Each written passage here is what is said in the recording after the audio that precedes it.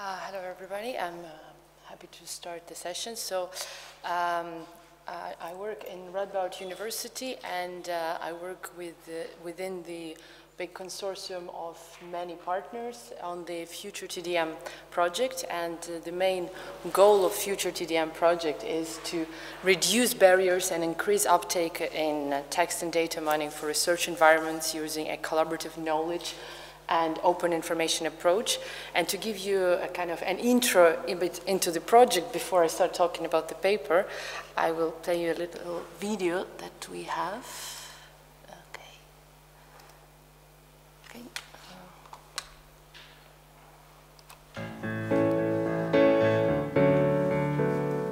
Hello, I'm an explorer. I'm a text and data miner. Mining digital content using computers brings me results in minutes, something that would have taken these guys days to do. So text and data mining can save us time, effort, and resources. Text and data mining, TDM, leads to new discoveries in science, the arts, business, and everywhere. Mining text and data could help us find cures for diseases faster, mitigate the effect of climate change, improve efficiency in the workplace, and better understand our cultural heritage.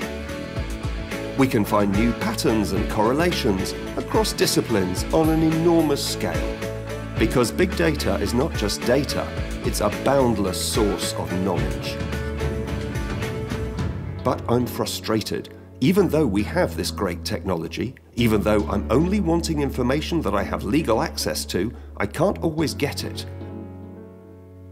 In fact, all of us need a way through the legal, technical, economic, and organizational obstacle course. This is where FutureTDM comes in. FutureTDM brings together people working in the field of data analytics. We want to talk with you about your experience of TDM. The issues, the challenges you face, the skills you need. This will fuel an online information hub. With your input and our expert analysis, FutureTDM can turn barriers into solutions. Here you can find out about developments in TDM, collaborate with others, and tell the TDM community about your work. We need you in our FutureTDM community to help us, to help everyone. So get on board. So this is our project, and I'm here kind of very interested to get any insights that you have, because we are collecting the information from all the stakeholders in the field. We, as it says in the videos, you introduced the topic. There are different barriers to text and data mining, and loads of them are legal. But within this talk, I'm not focusing on the legal because, well, that's not what the paper was about. Because what we wanted to, when we started the project, what we wanted first to think about is like, who are the players in the field. And we wanted to kind of reshape and look again at the whole framework of publishing, of content creation and content reuse, and to have this text and data mining perspective. So because we think that it's important to keep in mind that the data will be processed at some point and integrate this into every step of publishing. So again, why we are doing that, it's because it's super great to have all these great libraries and repositories of content, but it's the amount of papers, the amount of content is tremendous. For example, if we go look even into the publications that are within small fields like computer science, there are 300,000 papers that appear every year, and it's close to impossible, of course, to go through all of them for a scientist, or even for the group of scientists. You need some automatic processing. Like if you go to the medical field, it's even worse, because there you have millions of papers, and you need automatic methods to process this data, and so that you can base your research on the research that has been already done, and so that you don't reinvent the wheel, and that you have proper background and you have proper check that what has been done, what was successful or not, and then you improve the science forward. So when we were thinking about, okay, so what can be our criteria for classifying, so who is who in the field, and how do we look at the whole process of content creation in academic publishing? So we thought about like 3 axes that we have to go along, because, yeah, okay, we have the types of stakeholders, so we have different actors in the field, but they can really take different roles, because it's the same person is writing the paper, conducting the research, and then also creating some algorithms to probably process those papers, and then, again, reuse the results. And then in the course of life, I mean, this person may become part of the funders' communities of policy shapers. So it's really the same person or the same institution can take different roles. And also there is another axe that there is public and non-profit organizations and industry, and pretty much these days they are involved at, they are also taking all of these potential roles, and they are being presented in all the types of the stakeholders. And when we look at the actual circle of, let's say, knowledge sharing in the publishing, so of course, we start with the data providers, because we need the data, the publications, the content, but it can be, all different type of publications. And then, of course, we need the algorithms. We need somebody who is developing the processing techniques, because that's what makes these wheels turning and the whole engine working. And once we have both the data and the algorithms, then the service providers put it together and actually bring the results to the consumers of the TDM techniques and the results. And within this framework, we also have, I mean, it's kind of within and at the same time on the side, we have the policy shapers and funders, because so both policy shapers and funders, they affect the whole process, because, well, they decide which research to fund, so, which kind of algorithm in a way finally might be developed, and they affect say, publication schemes, so they affect the amount of data that will be available, because, well, if they force everybody to go open access or not. And, well, also the funders kind of make a decision what services to fund. And so it's really, there is like central activity of kind of knowledge sharing, but then there are stakeholders on the side who are affecting the whole process. And as I said, basically the same people, the same institution can take those different roles. So we think that as data providers, especially it was discussed here over those 2-3 days of the workshop and the conference, that it's not only, say, publishers and not only traditional publications, but those can be also the blogs on the web and the information that is probably not standard, but this is also information, and it's information about research. And also sometimes it's just the citizen science and citizens journalism that's also all the data that can be provided and used. Of course, the algorithms, it's more unified, let's say, group, because, well, the algorithms creation, it depends on the scientists, or like, say, scientists and practitioners. And when I say scientists, I don't mean only the academic scholars at the universities, because, say, for the text and data mining, lots of science is happening in the R&D departments of the industry. So it's lots of things are happening within the industry side.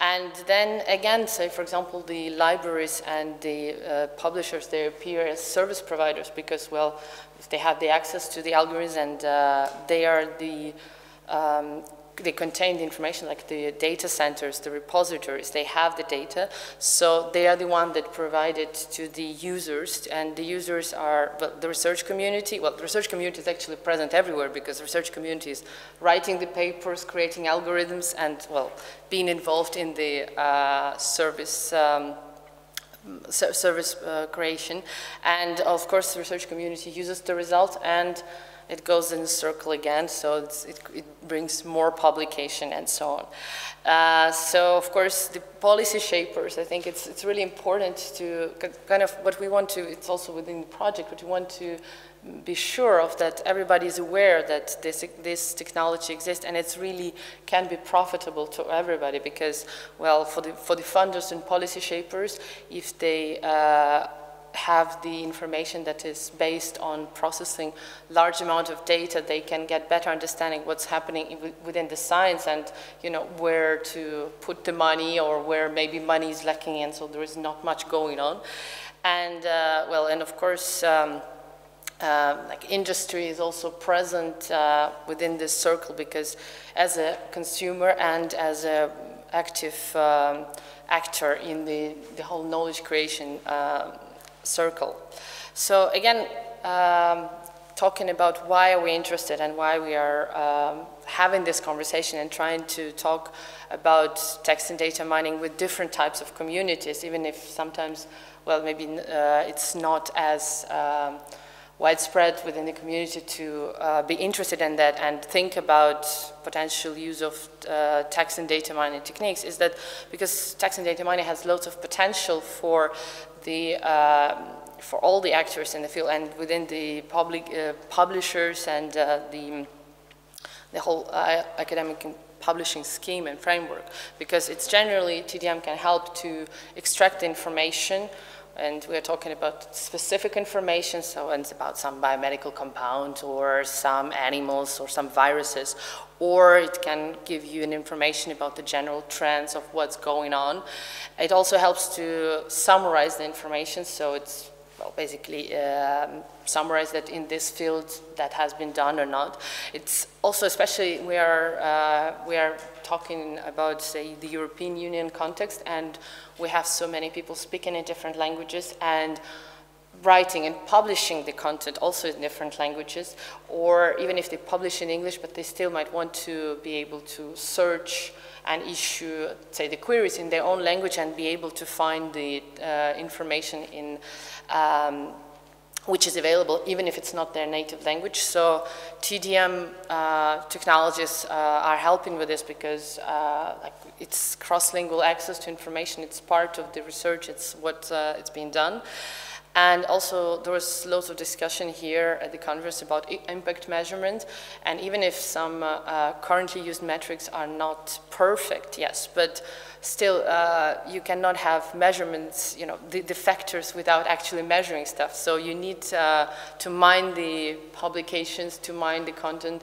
And of course you might think about how to diversify it, so that to mine publications, to mine blogs, to mine, I don't know, Twitter mentions, but it all comes together into one model, and that's how we, again, can better understand what's going on in different fields of science and what is the scientific output, what is the scientific future, and what are we doing.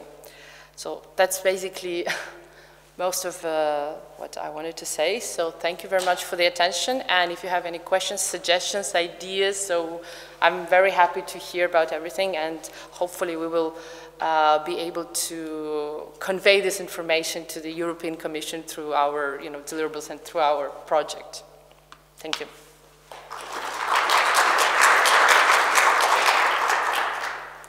Thank you, Maria. It's a good first speak, because it sets the landscape for TDM. So, any questions or remark on this presentation from the audience?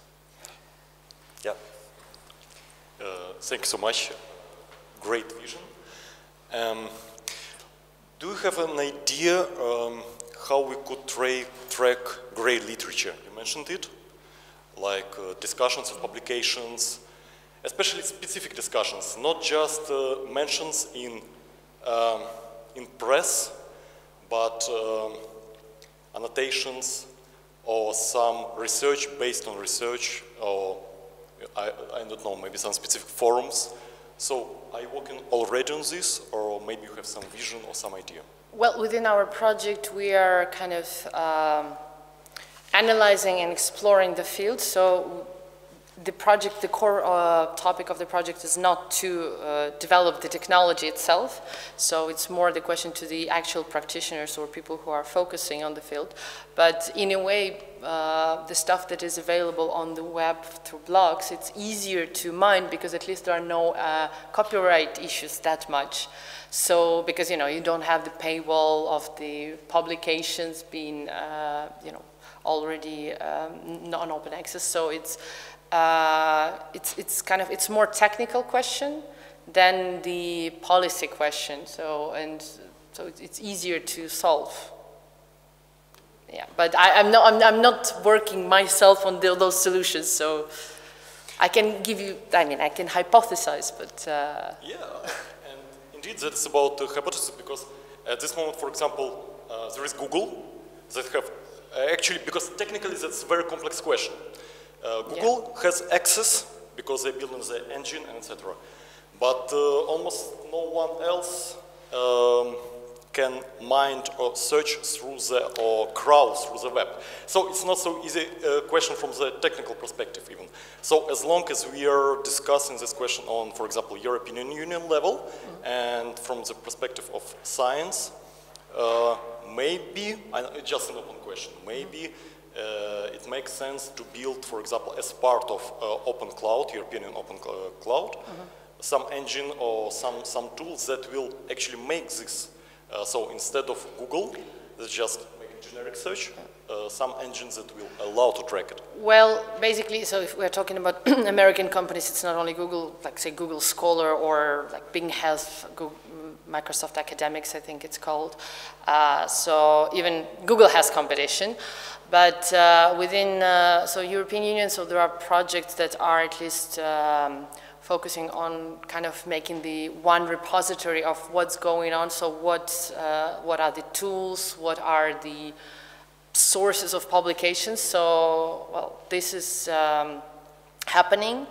And, well, basically, on the level of European Union, the focus is that it looks like based on the, I mean, measurements, which are probably not perfect, but the measurements that you can make, it looks like European Union, because of all the regulations on copyright, is kind of getting more and more behind US and, say, China, so the Asian region.